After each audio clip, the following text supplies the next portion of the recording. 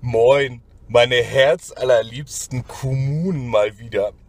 Oder Dörfer oder Städte oder irgendwas aus der Behörde, die der Meinung sind, für eine bestimmte Dienstleistung eine ganze Menge Geld zu nehmen. Ihr wisst gar nicht, was ich meine, ne? Ich zeig's euch mal.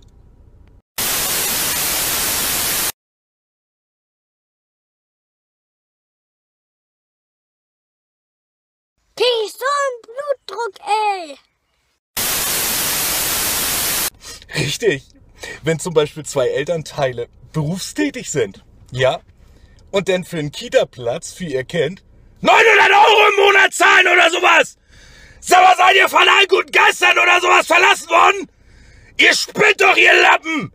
Meine Fresse nochmal, die gehen arbeiten! Die sehen zu, dass Steuergelder reinkommen! Und ihr langt den so in die Tasche da, nur damit das Kind ein bisschen betreut wird? Könnt ihr das nicht unterstützen, oder was? Solche Schlachlöcher, dafür ist auch kein Geld da! Für nix ist Geld da! Aber das Geld zum Fenster rauswerfen! Meine Fresse nochmal! Echt? Ihr habt auch alle nur Singen und Klatschen und Tanzen in der Schule gehabt, ne? Oder spielt den ganzen Tag in eurer Behörde in einem Bällebad oder wie? Kann ja wohl nicht wahr sein! Seht zu, dass ihr die Kita-Gebühren senkt!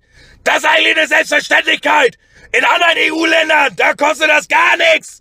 Weil der Staat dankbar ist, dass die Leute arbeiten gehen! Und da sogar Geld reinholen! Ehrlich! Und ihr greift ihr den armen Leuten in die Tasche, die sowieso nichts haben! Ihr spinnt doch, ihr Lappen! Da kriegst du einen Blutdruck da! Seht zu, dass ihr die Gebühren senkt! Sonst kriegt ihr wirklich mal eine Ansage! Dann komme ich mal zu euch in die Behörde!